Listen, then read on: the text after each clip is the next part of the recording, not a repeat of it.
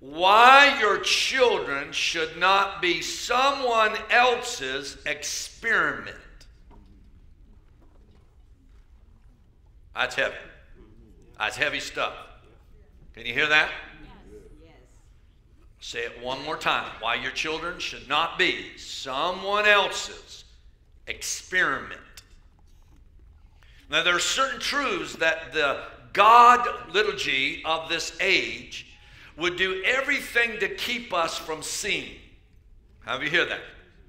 The God of this age would do anything to keep you and me and keep the world deaf, blind, dumb, and not able to see the truth. I'll give you two scriptures, two references that will really help us see that, and then I'm going to get into this. And one would be the truth about ourselves. That's not really what I'm going to talk about. But have you know the truth that the devil, the enemy, the god of this world would like to keep you from really facing and looking at is yourself. Hello? Yes. Because if it's everybody else's fault, you go right along deceived like a snake. John chapter 12, verse 36. When Jesus had said these things, he departed and hid himself from them. Verse 37, though he had done so many signs before them, they still did not believe in him. Have you understand and see that? He did so many signs and wonders and miracles. In spite of it, they still didn't believe him. Hello? And verse 38, so that the word spoken by the prophet Isaiah might be fulfilled. Now, if you know, believers are blinded. So the first group that I want you to see is that the enemy will do everything to get the believers blinded. Okay, we'll move on in a minute. And then it says what Isaiah had said, Lord, who has believed what he heard from us, and to whom has the arm of the Lord been revealed? Verse 39, therefore they could not believe. Have you heard that? They could not believe. For again, Isaiah said, verse 40, he has blinded their eyes and hardened their heart, lest they see with their eyes and understand with their heart, and turn, and I would heal them. Let me see that. He has blinded their eyes and hardened their heart, lest they see with their eyes and understand with their heart and turn. And he said, if they did, I'd heal them. How many of you know the enemy doesn't want you healed? How many of you know he doesn't want your misery to go away? He wants you to stay miserable. He doesn't want your wounds to ever heal. He wants you to stay wounded. Come on. And then 2 Corinthians chapter 4, verse 4. So we see first in that scripture there of John that the believer can be blinded. How many of you, since you've been born again, have been blinded? Have you been blinded? Blindsided? Oh, I get blindsided all the time. People shoot things at me and I have no idea it's coming. Boom! Next thing I know, I'm whacked upside the head with something. 2 Corinthians chapter 4, verse 4. The God of this age again. Now here we go. You there? I mean, you're spiritually with me now. The God of this age has blinded the minds of the unbelievers, so that they cannot see the light of the gospel that displays the glory of Christ, who is the image of God. Isn't that powerful? So now, who's blinded? The unbeliever. So the unbeliever cannot see how good God is. Have you hear that? So if you have the Bible says the blind lead the blind, they all fall in the ditch. How do you know that if you're blind as a believer, they're blind as an unbeliever? How do you know we got a lot of blind people? And we need some light. We need some healing. How many of you say amen? And we need to be able to hear and see. And so he says that he's blinded the unbeliever. Why? So that they wouldn't see. Right? And they wouldn't see the light of the gospel. And how do you know the gospel is good news? And how do you know before you really gave your heart to the Lord How do you know that the enemy did everything he could to keep you blind? I mean, he made you think it was this when it was that. He made you feel this instead of that. I mean, he just dealt with you constantly so that you wouldn't dare believe. Are you hearing me today? Now, I want to show you 3 snippet little video clips. These are small little video clips. And I'm going to show you this, and then I'm going to read a little article to you, and then I'll give you the last part of my point here for you to get this. Because I believe what I said to you. Our children should not be other people's experiments. And I'm going to prove to you today that the intent and the history of our current educational system is designed for your children to be their experiment so that they can do some things that they have on their agenda. Let's see the first video. Before you click it, I'm sorry, hold it. The first one is this. How many of you ever heard of a guy named Cal Thomas? Okay, he's a newsman, and he did a little show the other day called Lost Generation, Abandoning Traditional American Values. Let's watch that for a second. Turn it on.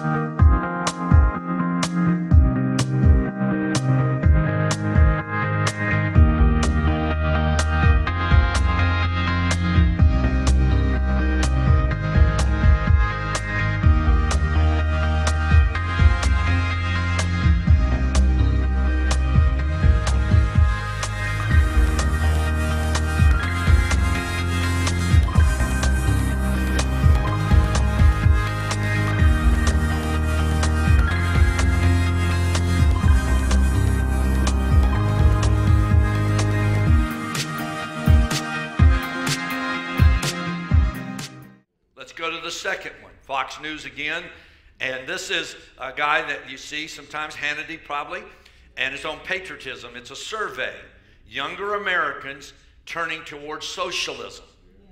Let's look at it.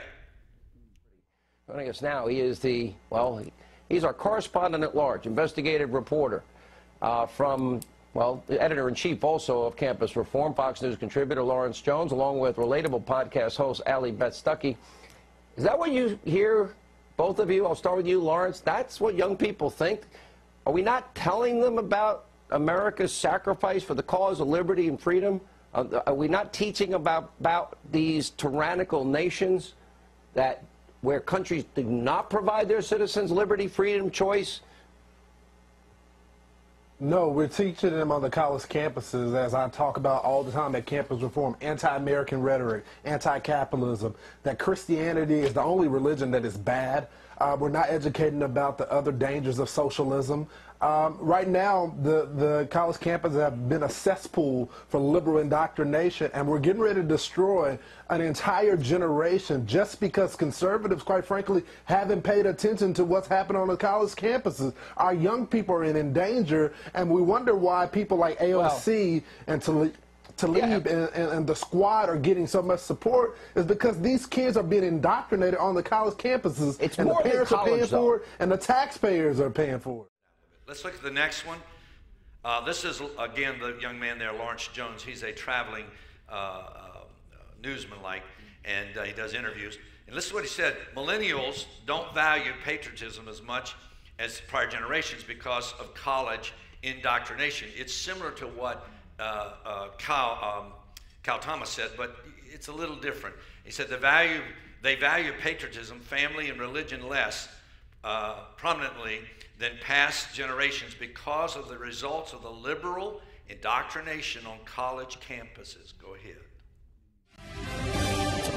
All right, a disturbing new poll suggesting a very serious shift in values, especially among young Americans. Look at this Wall Street Journal. Younger Americans, they rate patriotism, religion, having children as much less important than they did 2 decades ago. For example, among Americans 55 and older, nearly 80% said patriotism was very important.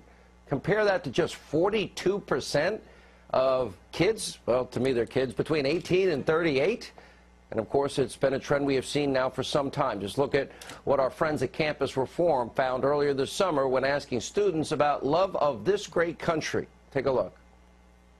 Are you proud to be an American this year? Nah, not at all.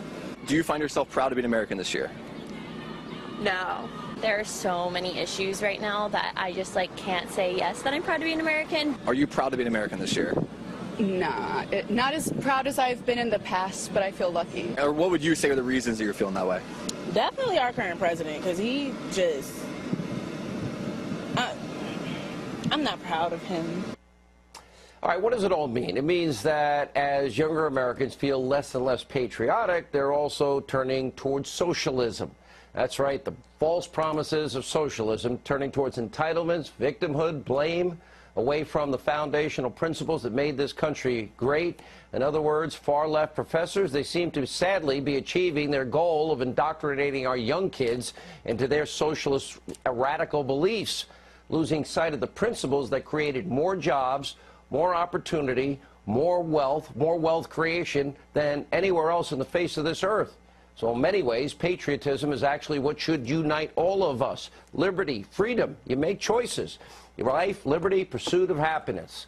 That's why millions of people from all over the world, they're dying to live here and become a part of our American family, because we are blessed to live in the United States of America. By the way, and all the people that have paid the price, people that fought in World War II, slammed the beaches in Normandy, those heroes of World War II, beating back fascism, Nazism, Imperial Japan, people like my father serving 4 years in the Pacific, my grandfather serving this country. Never has a country accumulated tremendous resources and power and used it for the advancement of this human condition for not only all Americans, but for the world. And as Barry Farber always said, never has a country accumulated more power and abused it less. From World War II to the rise of communism to the fight today against radical Islamic terrorism, we, the American people, have always fought to protect our freedoms against evil. This is something everybody should know and be proud of. As Ronald Reagan once pointed out many decades ago, freedom is never more than a generation away from extinction. That poll tells me we might be in jeopardy. How many of you know those are just three little snippets of a very pungent, important moment in time that we're listening to what young generational folks are saying, what they're feeling, what they're thinking. And how you know all of this thing that's going on has come from something. How do you hear that? They've learned it somewhere. Can you hear that? They didn't just conjure it up in their own head. They're not smart enough. None of us in here knew anything till somebody taught us. You couldn't even go to the bathroom till somebody taught you. Let me tell you though, watch this. There is an organization, there is a philosophy that they have made sure that they have instilled and sown into every level of school and every level of learning in our culture here today. Secular humanism, listen what it is, excluding God from schools and society. Secular humanism is an attempt to function as a civilized society with the exclusion of God and his moral principles. During the last several decades, humanists have been very successful in propagating their beliefs.